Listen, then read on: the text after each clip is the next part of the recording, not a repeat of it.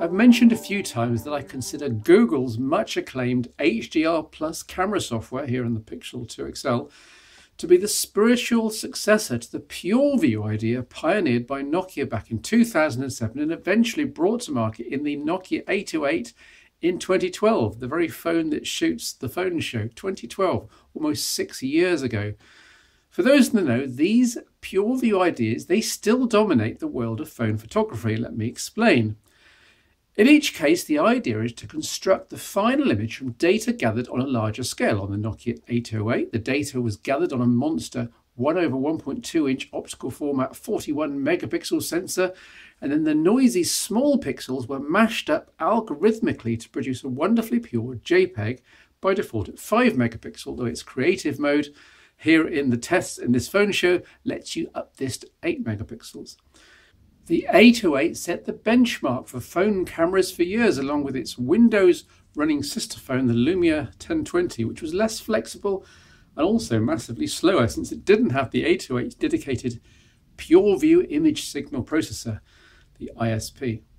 For the purposes of this phone show feature, I'm going to call the Lumia 950 from late 2015 the pinnacle of PureView Phase 2. Taking the 808's ideas but scaling things down to a 21 megapixel underlying sensor of more standard size but larger aperture, a class-leading many-axis OIS and impressive image processing and blending, this also outputs 8 megapixels, with the OIS meaning that the 950 can go places in terms of lighting that the Nokia 808 never could, at least not without a tripod. And now we have the Google Pixel 2 here in XL form with a similar size sensor and OIS, but taking a totally different workflow and approach. Rather than do everything after a single capture, there's so much speed and processing power available now under the hood that the Pixel 2's HDR Plus camera software can simply take many photos very quickly using the full sensor resolution, then do all the averaging out of noise after the fact. In fact, the Pixel 2 goes further, using a degree of machine learning to work out what you're trying to photograph, picture elements and so on, and then that helps establish edges, solidify areas of colour and get rid of artifacts. But how do these three classic PureView concepts compare in the real world? I realise it's a little unfair on the older phones, especially the Nokia 808 shooting this, since camera sensors have improved massively year on year, so newer is always better. But just how much of an improvement is the new Pixel 2 range above the classic 950 range, and even more so the classic 808 phone cameras? Let's find out. I went out of my way to try and find shots which challenge the phone cameras in dynamic range and in terms of low light, since let's face it, any of these phones, or indeed the phone in your hand right now, can nail most casual photographs in good light. Let's start out with an outrageous into the sun, direct sun shot of a waterlogged field in the park with a sun reflecting off the water. Now the 808's Achilles heel is probably the sensor's limited dynamic range, but remember this was 6 years ago and relatively old sensor technology. As a result, you can have the water not blown out, but then you lose detail in the rest of the scene. The 2015 Lumia 950 does much better with more detail in the sky and green grass in the fields, while the Pixel 2's multiple exposure combination scheme produces effectively an HDR photo. Artificial but with detail in the sky and on the ground, spectacular but hyper-real. Cropped in to see the raw quality, the 808's photo looks out of focus. It uses contrast-based autofocus only and it makes a mess of this into-sun shot. The 950 does better with its phase detection autofocus PDAF, but the grass still looks a bit like a watercolour painting, while the Pixel 2 again produces the best result, as still a little artificial and over-sharpened, but there's still more going on at this 8 megapixel resolution on the Pixel 2 XL. Next up, something easier and more standard, a church clock shot in weak winter sun against a bright sky.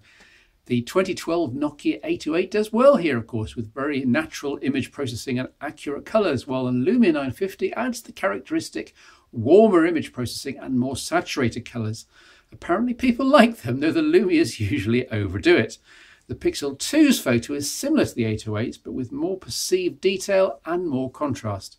Cropped in to see the raw quality again, the Nokia 808's oh so pure image looks slightly woolly today because we're so used to seeing sharpening from every phone camera.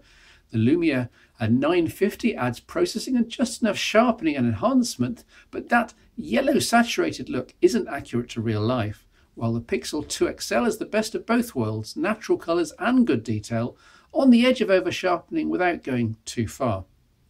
Inside the church in lowish light, things are getting tough if you don't have the tech to get longer or multiple exposures.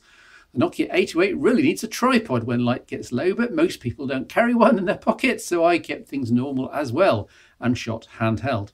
As a result, the photos are all there in terms of capturing the scene, but the 1/8 of a second exposure means there's bound to be some hand wobble and everything's slightly blurred as a result.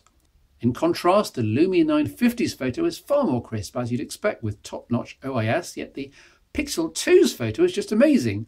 Aside from blowing out the small stained glass window a bit, the detail and crispness of the photo is superb. Again, cropping in, you can see that handheld blur on the 808. The very good result on the Lumia 950 and the modern PureView Phase 3 shot on the Pixel 2.